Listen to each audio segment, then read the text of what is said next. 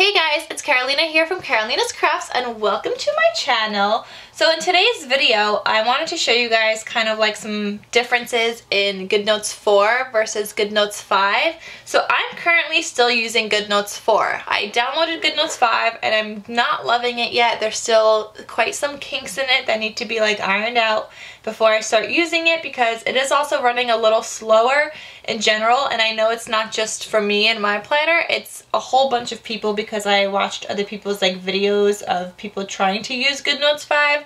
I wanted to do this video as a comparison of like what you can and can't do in Goodnotes 5, like the differences and what allows you to do in Goodnotes 4 and then what you could do in Goodnotes 5. Instead of just kind of telling you and showing you in Goodnotes 5, I wanted to compare and do a comparison video for you guys.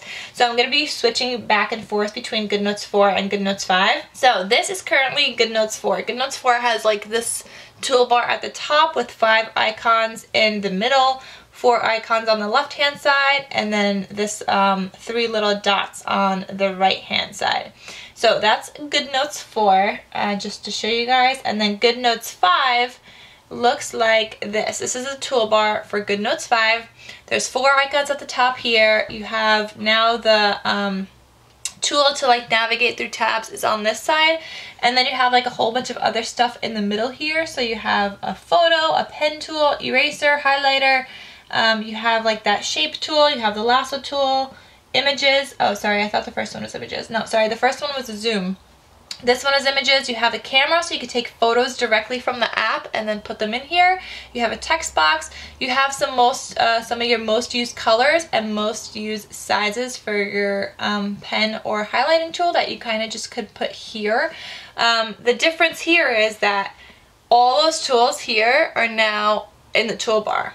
Before, in Goodnotes 4, you had them when you click onto the pen tool. So now I could choose my sizes and I have my most used pens and colors that I had put there. Same thing for the highlighting tool. You have to click on it first, which is a little different from Goodnotes 5, obviously, where you just have them right at the top in the toolbar here. They're right here, so you could just select.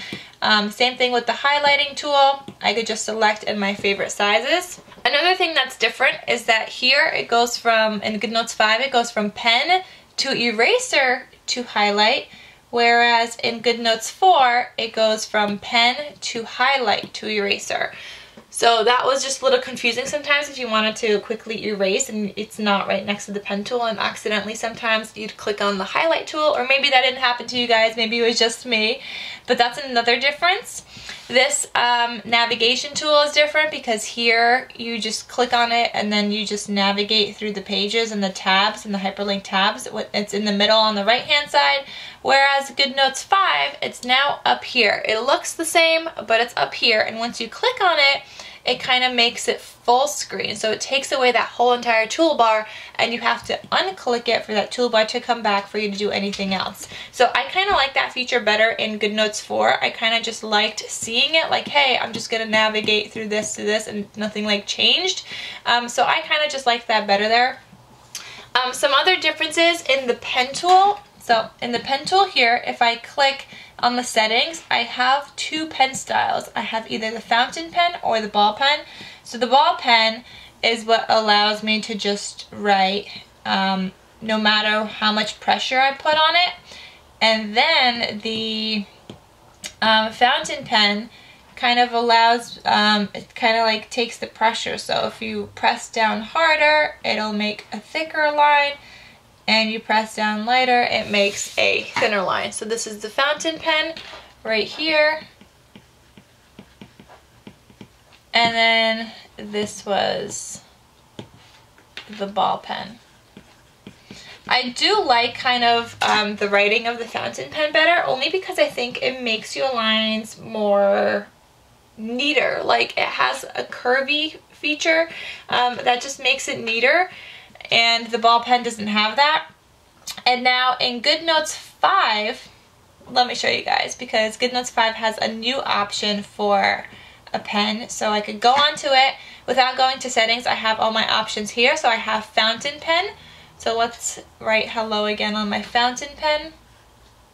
Okay, I guess we're writing in blue here. Okay, that's my fountain pen. my ball pen, no matter how hard I'm pressing, it writes the same. And then now you have a brush pen. So let's try with this. Whoa, okay, that is, when the harder you press, even thicker the line is. So let me do that again and not press so hard. So this one's cool because like you could just like, it's more like calligraphy, like, do you guys see? It's more like calligraphy based, whereas the fountain pen, yeah, when you press down harder, but you know what, actually, you could pretty much do the same thing. It's just that the brush pen, the harder you press, like the much thicker it is. This is the hardest the fountain pen went. This is the brush pen, so big difference there. Then you have the eraser. Now the eraser in Goodnotes 5, you can choose to just delete the entire stroke, a part of it, or just the highlighter only. So let me also just do a quick highlight so I can show you guys. Quick highlight over that blue. So let's go back to the eraser tool. I can choose entire stroke. So let me turn off that. I'm gonna click on here and it'll erase that whole thing that I did in like one kind of motion. You could do erase highlight only, so I could go over this and it'll, okay, that didn't even erase it. Hello? Okay, that took a few tries. Let me show you guys that again. Okay, you have to go across the whole entire thing.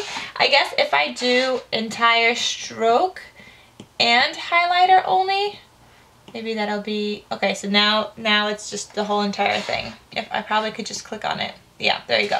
So I have to do entire stroke highlighter only if I want the whole entire one motion highlight thing. But I do like that feature of highlight only because Goodnotes 4 does not have that feature. I will show you guys. Let me just make my line thicker. So here's my highlight, and to erase, you have the options.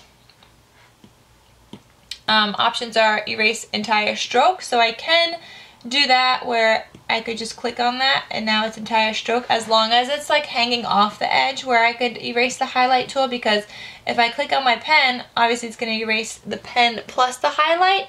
You can't just do highlight only unless it just sticks out a little bit. So you guys see how it's sticking out here? I could click on just that and it'll erase my highlight. But there is no option for just erase highlight only. So you could, but you do have the option of erase entire stroke or just individual pieces like that. In the lasso tool, you have options for handwriting, images, and text boxes in Goodnotes 4. In Goodnotes 5, you have the lasso tool. Like this is what happens. It kind of just like takes its time to like reload here and there when you go back on the page. You have options for handwriting, images, text boxes, the same entire thing. So let's highlight this, for example. When you click on it, you resize, color, convert, cut, copy, delete, and it is the same in Goodnotes 4. So take screenshot, resize, color, convert, cut, copy, delete. Same order, same everything for that. Another difference here is the shape tool. So now, before with shapes, I could make a shape. If I have the shape tool selected, which is up here, it looks like the triangle, circle, and square. So I can make a shape and it just, oops, I didn't have my shape tool selected. That's my great square. So I can make a shape and it makes my straighter lines. If I have the highlight tool on, it also does that. And I could also just make straight lines as well. In Goodnotes 5, okay, so this is the difference. Hold on. So in Goodnotes 5, you don't have the option to use a highlighting tool for your shape. It's only now pen, whichever pen you choose, and that's not even working. Why is this not working? Oh, so you have to hold down. You can't just, okay, now that's working. Okay, so a little different, but you cannot use the highlighting tool now because you have to just be selected on the shapes, whereas before in Goodnotes 4, you were selecting the highlight tool or the pen, and then also in addition to that, the shapes. Now you're just selecting the shape tool and your pen option. What is cool though is that you can fill the color now. So I'm going to show you guys how I can make a square and it's going to fill the color like with a lighter blue. Let's also do one in red for you guys. Do you guys see that? There's no option to do that in Goodnotes 4, which wasn't a big deal for me anyway. That just, you know, wasn't anything. So when you click on this, it's just the tool. You can't fill it in or anything like that.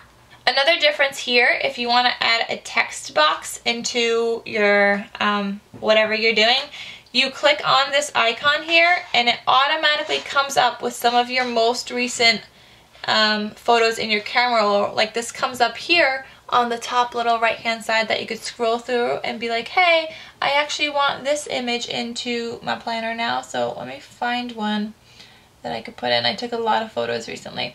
So here's my new weight tracker. I could just put that in here and I could resize it. And which another difference, by the way, guys, now you could resize just top, which is one of the main differences, which is why I want to start using Goodnotes 5. You could resize just the top or just the right hand side, which is so great, guys.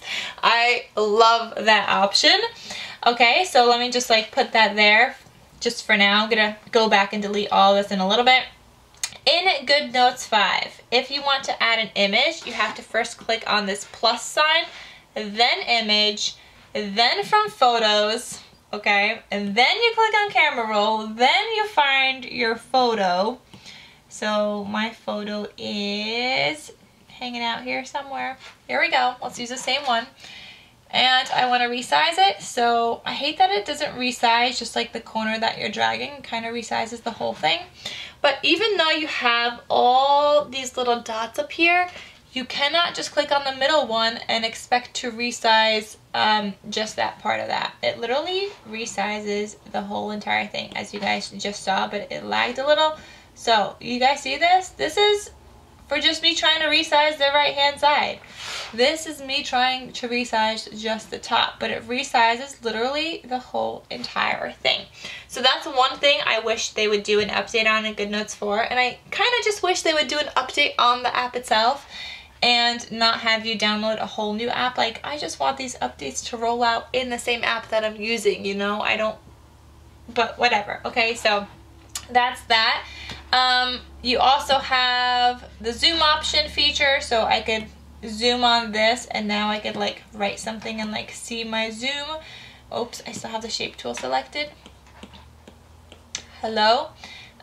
You have that same option in Goodnotes 5. So you have the zoom tool up front here. I could click on anything and then just write hello. I'm still on my brush pen apparently too. But now it kind of just puts it in there. So there's that thing in Goodnotes 5 and same thing in Goodnotes 4. Another difference is the text boxes. So here, text box, you have to click the same way that you add an image in Goodnotes 4. So you click the plus sign, add text box. When you add a text box here in Goodnotes 4, the text box goes across the whole entire thing. I don't know, you guys, it's probably hard to tell. It might be easier to tell right here. So this text box goes across the whole entire thing, and then you could like type stuff inside here. Why is that not? There we go. Okay, you could type stuff, but you have to resize the text box. Otherwise, like later on when you're clicking on it, it becomes kind of hard because you could click somewhere else trying to look for a different text box, and you might click on something else because if you don't resize this. In Goodnotes 5, when you add a text box, you now have that feature up here. You just click the text box and then you click, and then you just, okay, where there you go, you just type away in your text box, and it kind of makes the text box bigger as you are typing. It doesn't like start off super big, which is also a nice difference. And then if you want to make it smaller, you could get it on 2 lines and whatever, but I do like that new feature as well in Goodnotes 5. Sorry guys, I'm jumping around here, but I'm just trying to like cover everything. So to erase also, when you have the eraser tool selected, these will pop up, and these are your eraser tool sizes. So that one was like a big one. You guys see it's like a big circle. This is a smaller one, and then the smallest size. Whereas in Goodnotes 5, you would just click on the eraser tool and then select your size. So I have the big one. I also have the medium-sized one, and then I have the small-sized one. So it's just, that's just another difference in Goodnotes 4 to 5. You have to click on the eraser, whereas here you click on it once and then all the options pop up here. For your text box, you now have the option to like click on this and then click on like this paintbrush thing. You can have like a bigger point. So let's say I want to click a text box. Okay, my app just crashed. Okay, that's what happens in Goodnotes 5 sometimes. And now it's gonna reload. This is why I don't like Goodnotes 5, guys, and this is why I'm still using Goodnotes 4 until they update all of these things here. So what I did was click on the text box and go here, and I'm changing like the font size. So now if I click here, my font is gonna be much bigger. And I don't know if you guys could see, like when you click on a text box, it writes underneath the text, so you have to like move up the screen. But all your sizings are here now, so as soon as you click on the text box, you have your sizes. Whereas in Goodnotes 4, when you clicked add a text box, you go add a text box. Again, here with this thing, I have to resize it, make it smaller. But here you change your options here, just like that. Or you could use this up and down feature if you want it bigger or smaller. And you would just click on that and then type. So there's just some, you know, some little differences, some bigger differences. To me, I'm still using Goodnotes 4, and that's what I'm going to continue to use until everything is fixed in Goodnotes 5 and it's working as smoothly as Goodnotes 4. But for the time being, I'm sticking with this, not switching over just yet. And there's, you know, not much new things that I would want in Goodnotes 5, except for the resizing. Like, I love being able to resize just the top or just the bottom. Like, I think that's super important.